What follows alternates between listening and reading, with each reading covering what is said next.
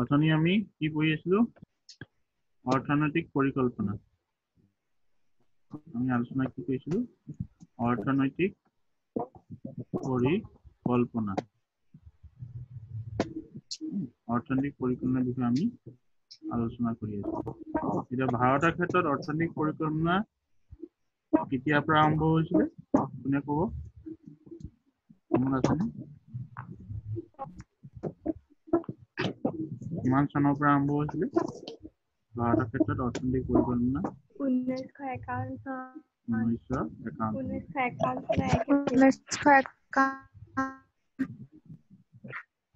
1951 আৰু ভাৰতৰ ক্ষেত্ৰত অৰ্থনৈতিক পৰিকল্পনা কেইবছৰ কাৰণে লোৱা হয়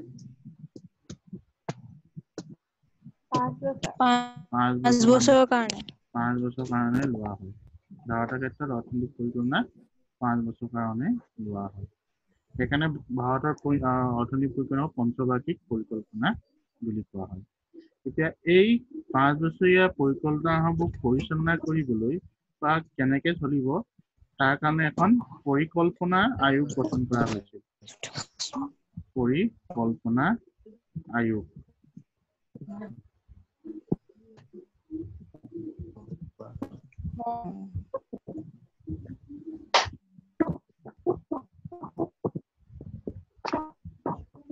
পৰিকল্পনা আয়োগৰ গঠন কৰা হৈছিল ইংৰাজীত তাক কোৱা হয় প্লেনিং কমিশ্যন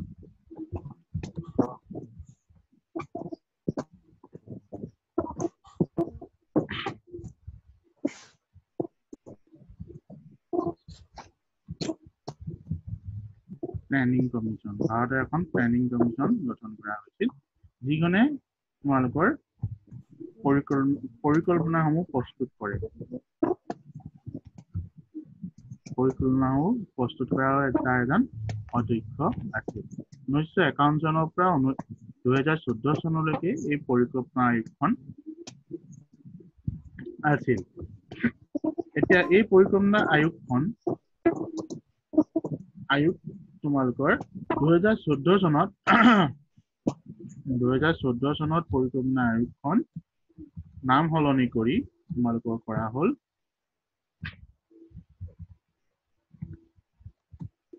নীতি আয়োগ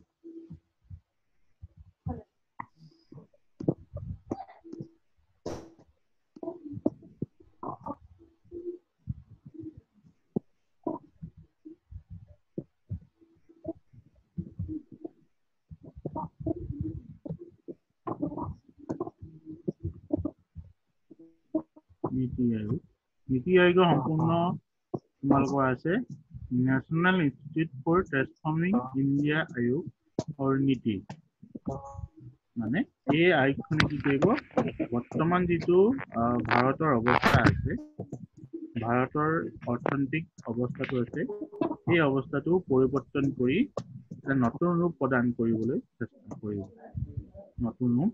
কৰিবলৈ চেষ্টা কৰিব আৰু এই পৰিকল্পনা আয়োগখন 2015 চনৰ 1 জানুৱাৰী তাৰিখৰ পৰা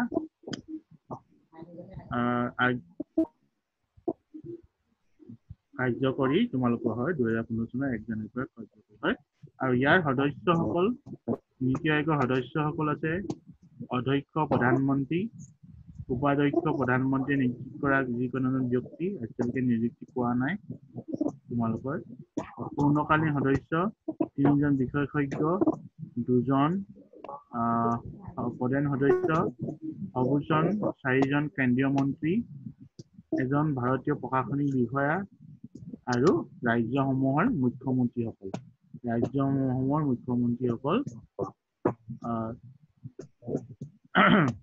মুখ্যমন্ত্ৰীসকল এই পৰিকল্পনা আয়োগৰ সদস্য হ'ব আৰু এই নীতি তোমালোকৰ আগৰ প্লেনিং কমিশ্যনটো হলাই পিনি কি কৰা হ'ল নীতি আয়োগ প্ৰস্তুত কৰা হ'ল তাৰ সম্পূৰ্ণ নাম হ'ল national institute for transforming India আয়োগৰ নীতি আয়োগ আৰু এই নীতি আয়োগে বা প্লেনিং কমিশ্যনসমূহে বা নীতি আয়োগসমূহে তোমালোকৰ গ্ৰহণ কৰিছিল গণতান্ত্ৰিক পৰিকল্পনা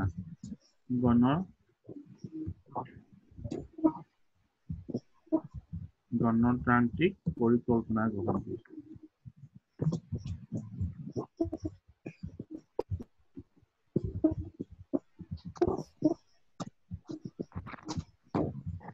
গণতান্ত্ৰিক এই পৰিকল্পনাসমূহ কি গঠন কৰিছিল? গণতান্ত্ৰিক পৰিকল্পনা গঠন কৰিছিল। এই গণতান্ত্রিক পরিকল্পনানো কি?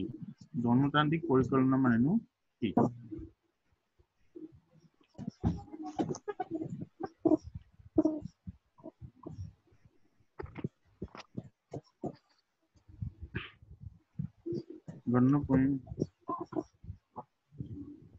কি বুঝুন? গণতান্ত্রিক পরিকল্পনা কি? এতিয়া আমি জানো যে ৰাষ্ট্ৰখন বিশেষকৈ ভাৰতৰ 3টা স্তৰত ভাৰত এখন পৰিচালনা হয়। ভাৰত এখন 3টা স্তৰত পৰিচালনা হয়। যেনে কেন্দ্ৰীয় চৰকাৰ,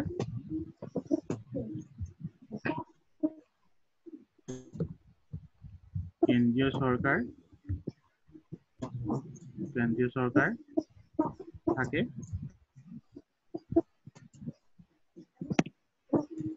কেন্দ্ৰীয় চৰকাৰ থাকে, তাৰপিছত তোমালোকৰ থাকে ৰাজ্য চৰকাৰ,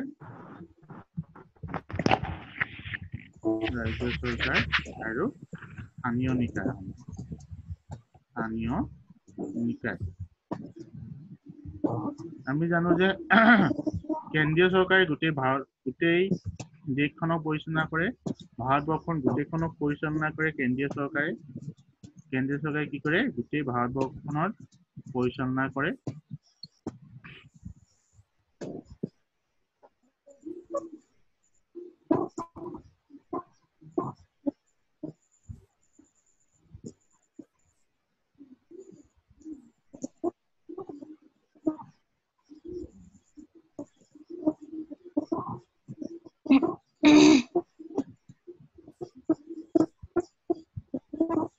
Hello.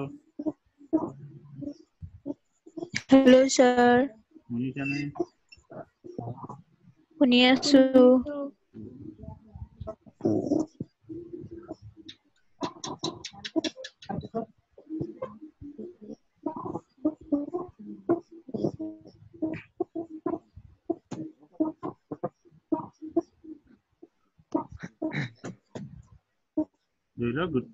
তোমালোকৰ কি হ'ব? কেন্দ্ৰীয় চৰকাৰে গোটেই ভাৰতবৰ্ষখন পৰিচালনা কৰিব। গোটেই কি কৰিব? ভাৰতবৰ্ষখন তোমালোকৰ পৰিচালনা কৰিব। গোটেই ভাৰতবৰ্ষখন তোমালোকৰ পৰিচালনা কৰিব। কেন্দ্ৰীয় চৰকাৰে গোটেই ভাৰতবৰ্ষখন পৰিচালনা কৰিব। এতিয়া তাৰপিছত ৰাজ্য চৰকাৰ কি হ'ব? ভাৰতবৰ্ষৰ বিভিন্ন ৰাজ্যত বিভক্ত কৰা হৈছে। এই ৰাজ্য চৰকাৰসমূহে নিজৰ ৰাজ্যখন পৰিচালনা কৰিব। নিজৰ ৰাজ্যখনহে পৰিচালনা কৰিব। ধৰি লোৱা উদাহৰণস্বৰূপে আমাৰ অসমখন এখন ৰাজ্য। এনেকৈ অসমৰ বাহিৰেও ভাৰতবৰ্ষৰ আৰু বিভিন্ন ৰাজ্য আছে। আৰু কেইখন ৰাজ্য আছে? ভাৰতৰ ৰাজ্য কেইখন মুঠতে কোনে ক'বা? মনত আছেনে? ভাৰতৰ ৰাজ্য কেইখন?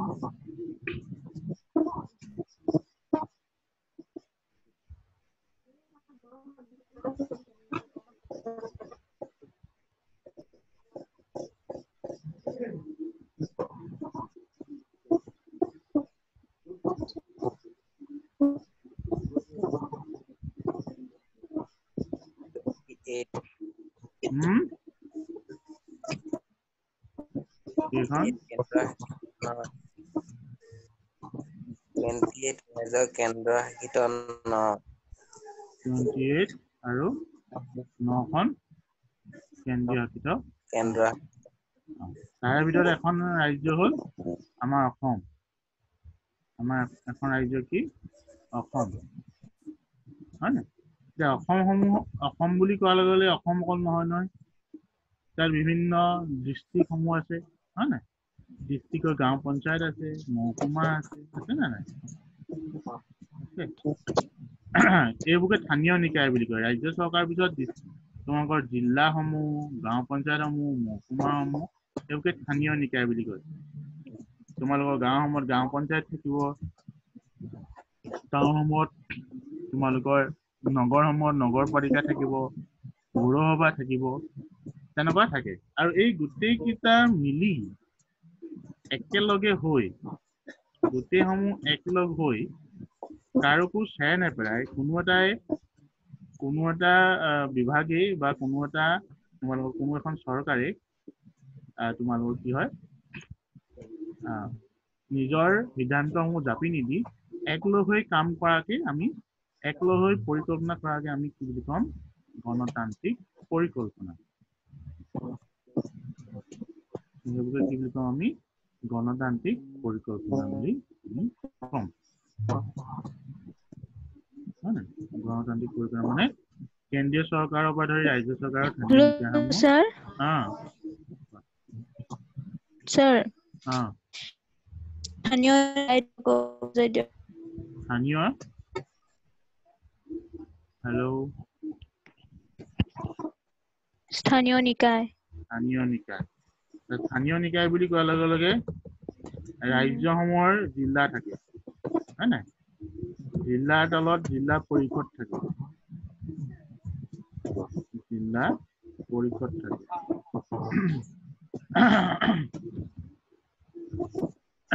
জিলা পৰিষদ তলত আঞ্চলিক পৰিষদ থাকে। আঞ্চলিক পৰিষদ থাকে। আঞ্চলিক পৰিষদৰ তলত তোমালোকৰ গাঁও পঞ্চায়তসমূহ থাকে।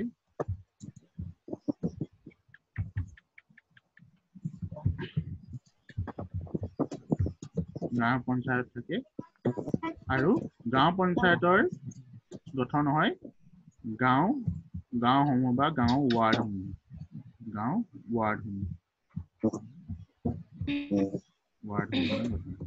আকৌ তোমালোকৰ যদি কোনোবা মহানগৰ হয়, গুৱাহাটীৰ ক্ষেত্ৰত পৌৰসভা থাকিব, পৌৰ নিগম থাকিব। পৌৰ নিগমৰ তলত তোমালোকৰ ৱাৰ্ডসমূহ থাকিব, তেনেকে পৰিচালিত হয়। লোকেল বোৰ্ডসমূহ থাকিব, নিকায়সমূহ থাকিব, সেইদৰে পৰিচালিত হয়। স্থানীয় নিকায় বুলি কোৱাৰ লগে লগে ৰাজ্যসমূহৰ বিভিন্ন প্ৰশাসনিক বিভাগত বিভক্ত কৰা থাকিব। জিলাৰ তলত তোমালোকৰ এখন জিলা পৰিষদ গঠন কৰি দিয়া হ'ব। জিলা পৰিষদে গোটেই জিলাখন পৰিচালনা কৰিব। আঞ্চলিক পৰিষদ থাকিব, গাঁও পঞ্চায়ত থাকিব আৰু গাঁও পঞ্চায়তৰ তলত গাঁও ৱাৰ্ড থাকিব। কোৱা, হেল্ল'? শুনিছানে?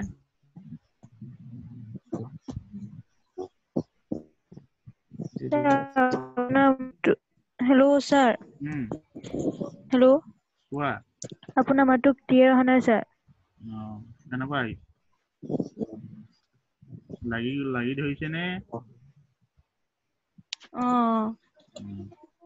এতিয়া মন কৰিবা, জিলা পৰিষদ স্থানীয় নিকায় বুলি কোৱাৰ লগে লগে ৰাজ্য চৰকাৰৰ অধীনত কিছুমান প্ৰশাসনিক বিভাগ থাকিব। প্ৰশাসনিক ভাগ মানে আমি জিলাসমূহ বুজিম। জিলাসমূহৰ পৰিচালনা কৰিবলৈ জিলা পৰিষদ থাকিব, আঞ্চলিক পৰিষদ থাকিব। জিলা পৰিষদৰ তলত আঞ্চলিক পৰিষদ থাকিব, গাঁও পঞ্চায়ত থাকিব আৰু গাঁৱৰ তলত গাঁও ৱাৰ্ড। এই কথাসমূহ তোমালোকে ইতিমধ্যে ক্লাছ 6ৰ তোমালোকে পাই আহিছা। ক্লাছ 6ৰ ছ'চিয়েল চায়েন্সৰ কিতাপখনত তোমালোকৰ আছে। আমি ইতিমধ্যে এইবোৰ পাই আহিছো। স্থানীয় নিকায় মানে কি? আৰু টাউনৰ ক্ষেত্ৰত বা নগৰৰ ক্ষেত্ৰত তোমালোকৰ পৌৰসভা, পৌৰ নিগম থাকিব। ক্লাছ 7ত তোমালোকে ভালকে বৰ্ণনা কৰি থোৱা আছে। পৌৰ আইন কি, পৌৰ নিগম কি, ভালকে বৰ্ণনা কৰি থোৱা আছে। তোমালোকে যদি কাৰোবাৰ ক্লাছ 7 আৰু ক্লাছ 6ৰ কিতাপ থাকিব, তোমালোকে পাবা। ৰাজ্য চৰকাৰৰ এতিয়া গণতান্ত্ৰিক পৰিকল্পনাৰ ক্ষেত্ৰত এই চৰকাৰৰ সকলোকেইটা স্তৰ একেলগে মিলি দেশৰ কাৰণে এটা নিৰ্দিষ্ট তোমালোকৰ পৰিকল্পনা প্ৰস্তুত কৰিব যে কি হ'ব কি নাই গোটেইকেইটা মিলি। কোনো এটা স্তৰে তোমালোকৰ ইজনৰ ইটো সিদ্ধান্ত ইটোৰ ওপৰত জাপি নিদিব একেলগে মিলি কৰিব যাতে সৰ্বাংগীন উন্নতি হ'ব পাৰে যাতে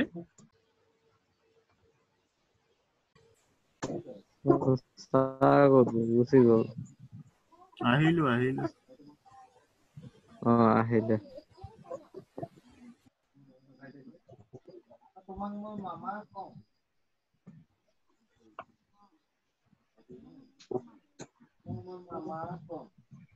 মই কি কৈ আছিলো গণতান্ত্ৰিক পৰিকল্পনাৰ কথা কৈ আছো গণতান্ত্ৰিক পৰিকল্পনাৰ কথা মই কৈ আছো গণতান্ত্ৰিক পৰিকল্পনাত চৰকাৰৰ গোটেইকেইটা বিভাগে একেলগে গোটেইকেইটা স্তৰত একেলগে আলোচনা কৰি তোমালোকৰ পৰিকল্পনা প্ৰস্তুত কৰে আৰু ভাৰতৰ ক্ষেত্ৰত গণতান্ত্ৰিক পৰিকল্পনাই প্ৰস্তুত কৰা হয় ভাৰতৰ ক্ষেত্ৰত গণতান্ত্ৰিক পৰিকল্পনা প্ৰস্তুত কৰা হয় এতিয়া ভাৰতৰ অৰ্থনৈতিক পৰিকল্পনা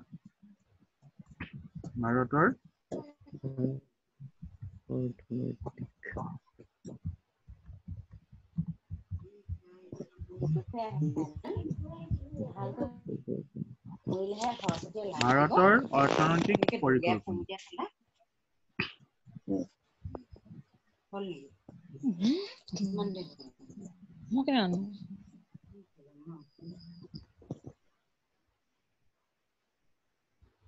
এতিয়া আমি জানো যে ভাৰতত আমি অৰ্থনৈতিক পৰিকল্পনা আৰম্ভ হৈছিল 1951 চনৰ পৰা এতিয়ালৈকে চলি আছে অৰ্থনৈতিক পৰিকল্পনা যদিও মাজতে কেইবাখনো ছখনমান তোমালোকৰ বাৰ্ষিক পৰিকল্পনা হ'ল তথাপিতো পঞ্চবাৰ্ষিক পৰিকল্পনা হিচাপত তোমালোকৰ আমাৰ পৰিকল্পনা ভাৰতৰ পৰিকল্পনাসমূহ প্ৰস্তুত কৰিছিল এতিয়া এই ভাৰতৰ অৰ্থনৈতিক পৰিকল্পনাৰ ক্ষেত্ৰত কিছুমান বৈশিষ্ট্য আমি লক্ষ্য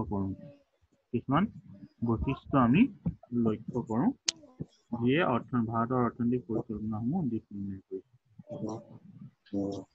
এতিয়া ভাৰতৰ অৰ্থনৈতিক পৰিকল্পনা আমি দুটা স্তৰত বিভক্ত কৰিব পাৰোঁ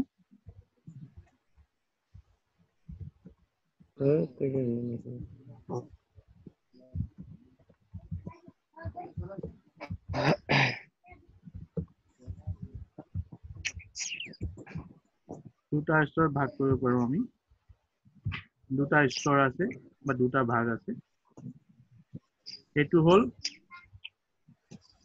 তোমালোকৰ 1951-52 পৰা 1990-91 চনলৈকে আকৌ 1990-91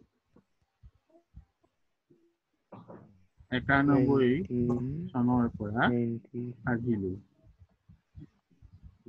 এই দুটা স্তৰত আমি বিভক্ত কৰিব পাৰোঁ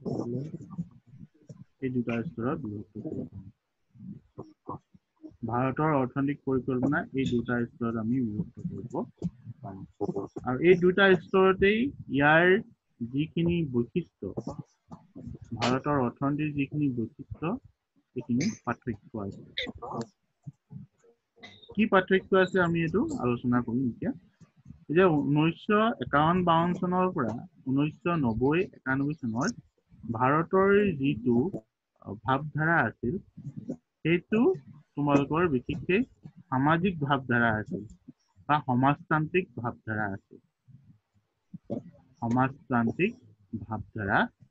আছিল আৰু 1990-91 চনৰ পৰা আজিলৈকে যিটো অৰ্থনৈতিক পৰিকল্পনা হ'ল সেইটো হ'ল পুঁজিবাদী ভাৱধাৰাৰ ওপৰত তোমালোকৰ পুঁজিবাদী ভাৱধাৰাৰ ওপৰত প্ৰতিষ্ঠিত কিন্তু ভাৰতবৰ্ষই কোনো এটা ভাৱধাৰাৰ বেছি গুৰুত্ব নাছিল অৰ্থনৈতিক ক্ষেত্ৰত কোনো এটা বিশেষ ভাৱধাৰাৰ ওপৰত গুৰুত্ব আৰোপ কৰা নাছিল এই যে ক'লো অৰ্থনৈতিক ভাৱধাৰা অৰ্থনৈতিক ভাৱধাৰা এই অৰ্থনৈতিক ভাৱধাৰা আমি মুখ্যতঃ মূলতঃ দুটা পাওঁ এটা হ'ল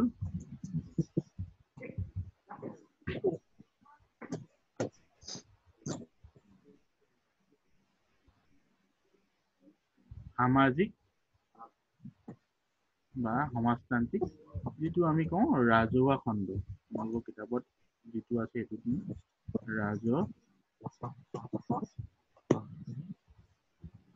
সামাজিক ৰাজহুৱা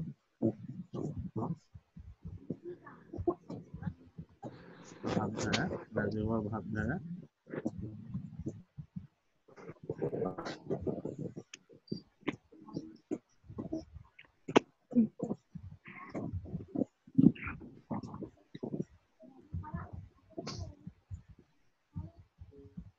ৰাজহুৱা অৰ্থনৈতিক ভাৱধাৰা ২ নম্বৰটো আমি পাম আমি ২ নম্বৰটো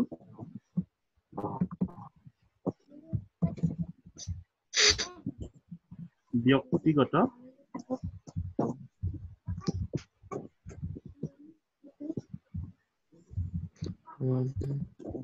অৰ্থ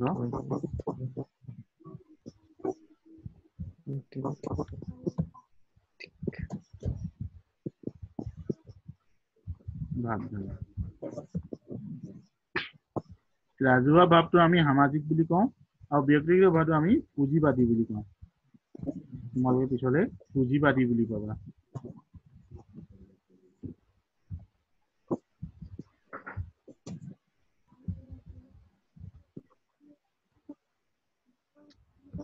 পুঁজিবাদী ভাৱধাৰা বুলি কওঁ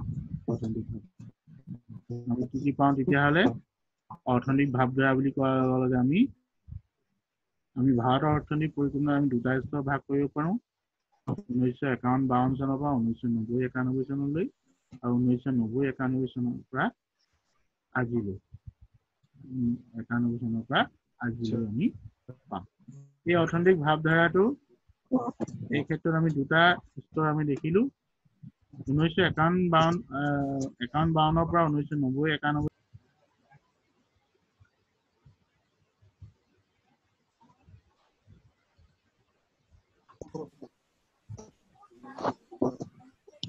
স্যাৰ গলগে যে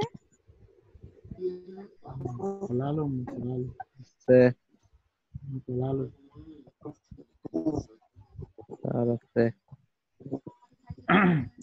940784 কাৰ নেটৱৰ্ক স্লো 940784 কাৰ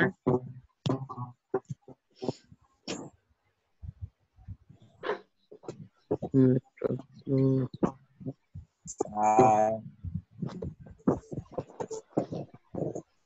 940784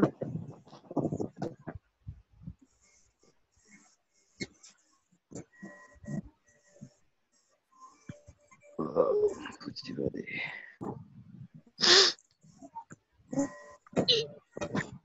हेलो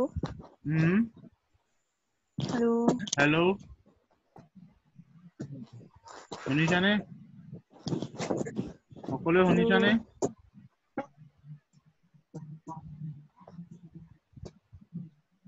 হেল্ল'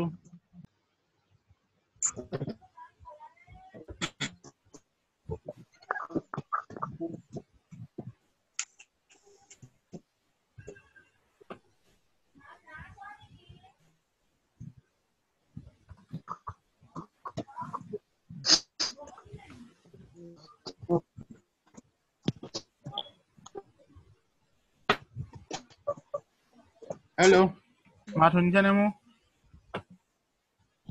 हेलो सर মাত শুনিছানে হেল্ল'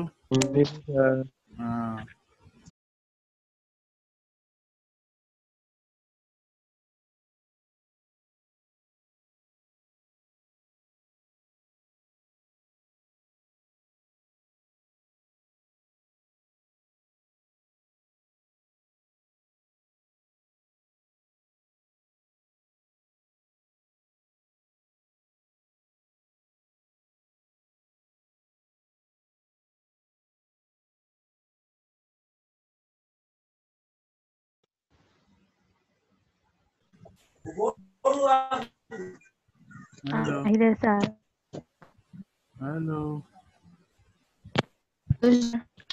হেল্ল' শুনিছানে? আকৌ গ'লাগে নেকি? নাই যোৱা আছো। নাই যোৱা আছা। আকৌ যাব এতিয়া।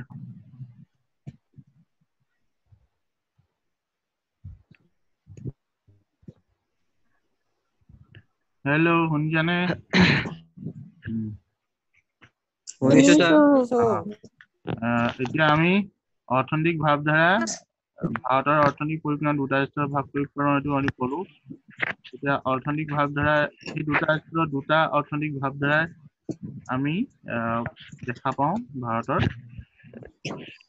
প্ৰথমটো আছিলে 1951-52 চনৰ পৰা 1990-91 চনলৈ ভাৰতে বেছিকৈ ৰাজহুৱা অৰ্থনীতিক গুৰুত্ব দিছিল। ৰাজহুৱা খণ্ডত অৰ্থনৈতিক বা সামাজিক খণ্ডৰ অৰ্থনৈতিক বেছিকৈ গুৰুত্ব আৰোপ কৰিছিল। আৰু পাছতো দেখো আমি 1990-91 চনলৈ আজিলৈকে ব্যক্তিগত খণ্ড বা পুঁজিবাদী ভাৱধাৰাৰ ওপৰত বেছিকে গুৰুত্ব দিছিল। এতিয়া কিন্তু তাতে আৰু এটা কথা মন কৰিবলগীয়া, ভাৰতে কেতিয়াও এই দুটা কোনো এটা ভাৱধাৰাতেই সম্পূৰ্ণৰূপে এৰি দিয়া নাছিল। কোনো এটা দুইটা স্তৰতে সম্পূৰ্ণৰূপে এৰি দিয়া নাছিল। তেওঁলোকে আৰু এটা তোমালোকৰ ভাৱধাৰাৰ ভাৰতৰ ক্ষেত্ৰত আৰু এটা ভাৱধাৰা আমি দেখিবলৈ পাওঁ, সেইটো হ'ল মিশ্ৰ অৰ্থনীতি। মিশ্ৰ অৰ্থনীতি আমি দেখিবলৈ পাওঁ। মিশ্ৰ অৰ্থনীতি আমি দেখিবলৈ পাওঁ। এতিয়া তোমালোকে কিমানে কোনোবাই ৰাজহুৱা অৰ্থনীতি বা ৰাজহুৱা খণ্ড বা ব্যক্তিগত অৰ্থনীতি বা পুঁজিবাদী ভাৱধাৰাৰ বিষয়ে জানা নেকি?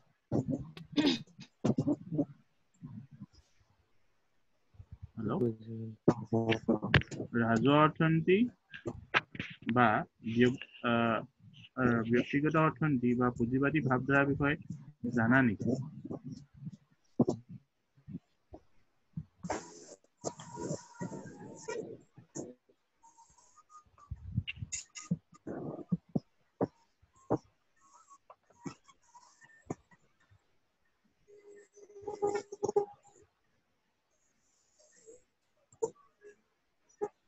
কি হ'ল?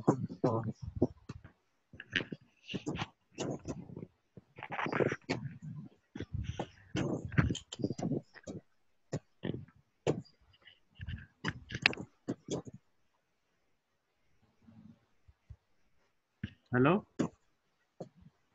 হেল্ল' ছাৰ মই কিয় প্ৰশ্ন সুধিছো বুজি পালানে তোমালোকে? হেল্ল'?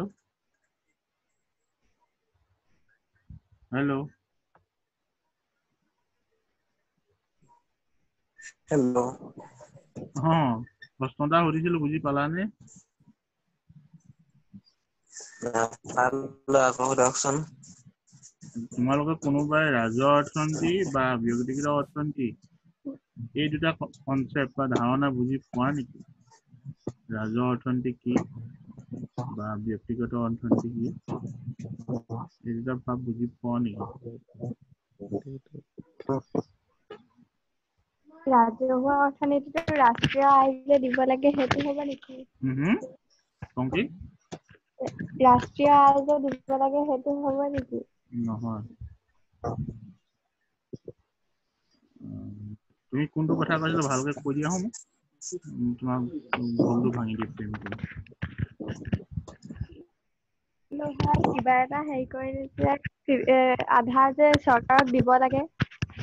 সেইখিনি ৰাজহুৱা অৰ্থনীতি হ'ব নেকি? তেনেকুৱাই তোমালোকৰ প্ৰায়, কিন্তু একেবাৰে সেইটো নহয়। পুঁজিবাদী কোনোবা বুজি পোৱা নেকি? পুঁজিবাদী ভাৱধাৰা?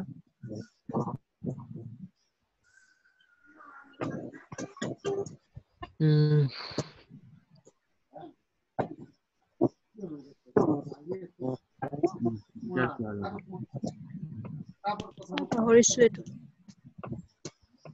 আমি প্ৰথমতে তেতিয়াহ'লে এটা কনচেপ্ট বুজি লওঁ সমাজবাদী এটা কনচেপ্ট বুজি লওঁ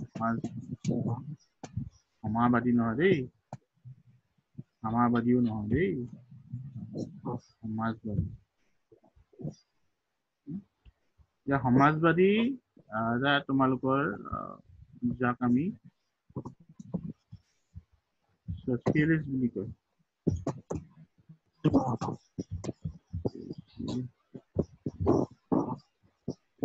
ছচিয়েলিষ্ট ইংৰাজীত কোৱা হয় ছচিয়েলিষ্ট তোমালোকে চাৰ্চ কৰি চাব পাৰা ছচিয়েলিষ্ট বা সমাজবাদী সমাজবাদী ভাৱধাত কি দেশখনৰ সকলোবোৰ সম্পত্তি অকল চৰকাৰৰ সকলো সম্পত্তি কাৰ অকল চৰকাৰৰ কাৰো কোনো ব্যক্তিগত সম্পত্তি নাথাকে সমাজবাদী ভাৱধাৰাটোত যে সকলো বস্তু চৰকাৰৰ তাত কোনো ব্যক্তিগত বা নিজৰ বস্তু বুলি কোনো একো বস্তু নাথাকে আমি যেনেকে কওঁ যে আমাৰ মাটি আছে নিজৰ মাটি আছে তোমালোকৰ আমাৰ নিজৰ বস্তু আছে